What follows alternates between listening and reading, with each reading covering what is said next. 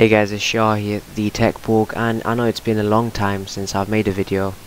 It's been about, I think, 7-8 months now, maybe more than that. And well, the reason I guess I can say is because I've started my degree in computer science, and yeah, it's going good, guys. If you have any questions about the degree, what do you do in a CS degree, please do ask me in the comments. I'll let you guys know. Any queries, modules we do, please do ask. Anyway, so today we're just going to be looking at a nice little algorithm, and as I always say, Python is my favorite language. So we're going to be making an algorithm for bubble sort. Now, for those of you that don't know what bubble sort is, it's essentially just switching. So it's basically a sorting algorithm that will allow us to sort a list, essentially. So let me just show you an example. So we've got this list 3, 2, 1, and say we want to sort it. Now what bubble sort does is it will swap the elements that are smaller than the other. Now 3 is smaller than 2, so it's going to swap 3 and 2.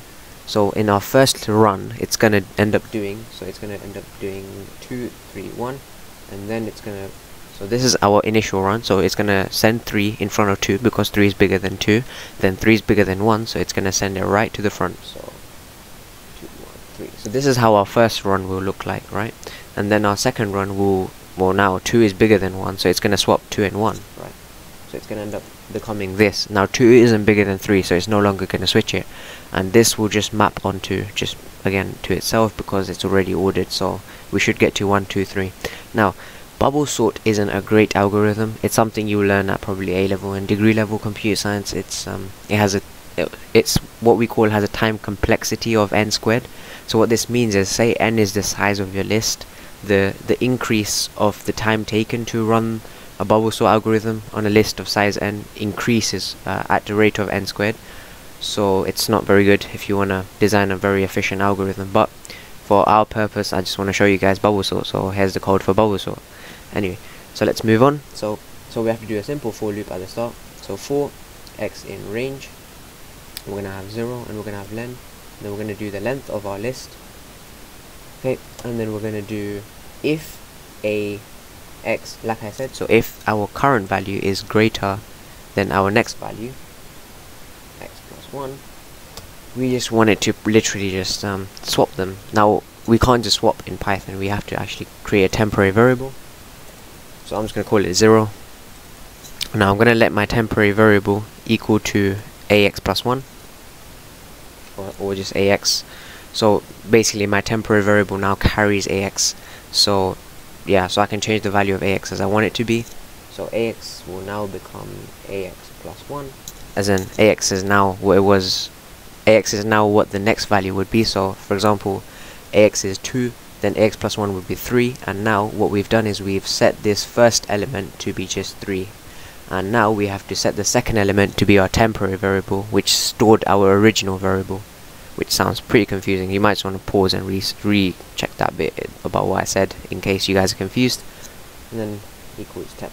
Now, so we've managed to fiddle it about, and yeah, okay. Now else, continue. That's the only check we want to do. Otherwise, it's just going to run it. So if I save this and run this now, it's probably going to give us an error, but I want to go over it together, which is why, you know. So as soon as this responds, sorry guys, okay, there we go. So it's going to give an error, list index out of range, y of the length of a. When x takes the value of the length of a, there won't be a x plus 1th term in the list, will there now? So you're going to have to put a -1 here. So now if I run this, there we forgot to print a, sorry. So print a. If I run this, it should give us a nice little 2, 1, 3. There you go.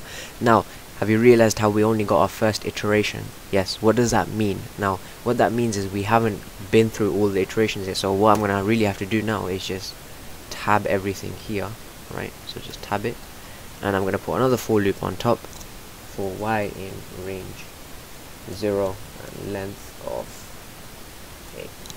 Now you may ask why we're doing this. Is because we have n items, so you'd have to perform it n times. So the first one would be n, so I would assume the length is n, so we're performing this first loop n times, and the second loop would happen n times as well, or yeah, n times, yeah. So well, it's n minus 1, but it's fine, it doesn't matter. It doesn't affect the fact that it's still n squared. So So now if I run this, it should print it out ordered, and as you can see, it's printing it out ordered. So this will work for any size list. So even if I do 0 or -1, I mean, Python is a great language to use anyway. So as you can see, it ordered the list successfully. So that's really it, guys. I hope you guys enjoyed this video. Again, it's been a long time since I made a video, so again, do check back every week or so. I will be uploading new videos linked to just degree level computer science if you want to know, so comment that, and just in general. So thank you for watching, guys. Like, comment, subscribe.